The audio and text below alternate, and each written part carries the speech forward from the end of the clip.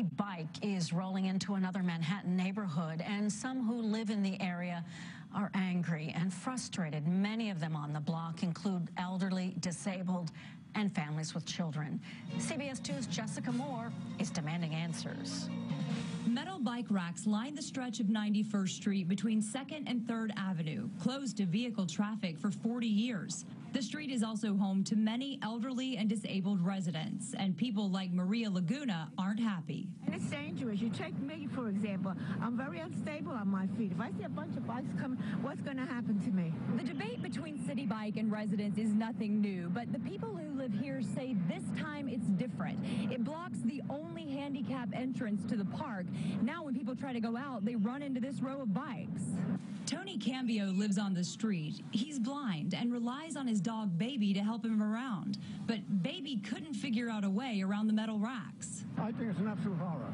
I live here, and now I can't cross the street here. I'm going to break my neck. But not everyone thinks the 39 new bikes are a bad idea.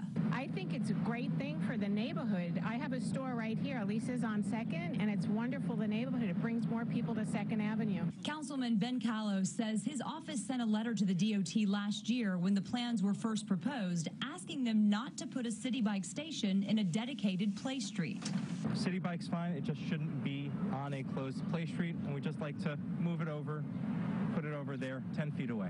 The DOT says they didn't know about the issue on 91st Street until CBS 2 brought it to their attention. It is always a balancing act with Citi Bike, and I'm happy to say sometimes when people complain a lot when a station first comes in, as soon as they get used to it, they often grow to love it, but we're obviously going to go take a look at this one.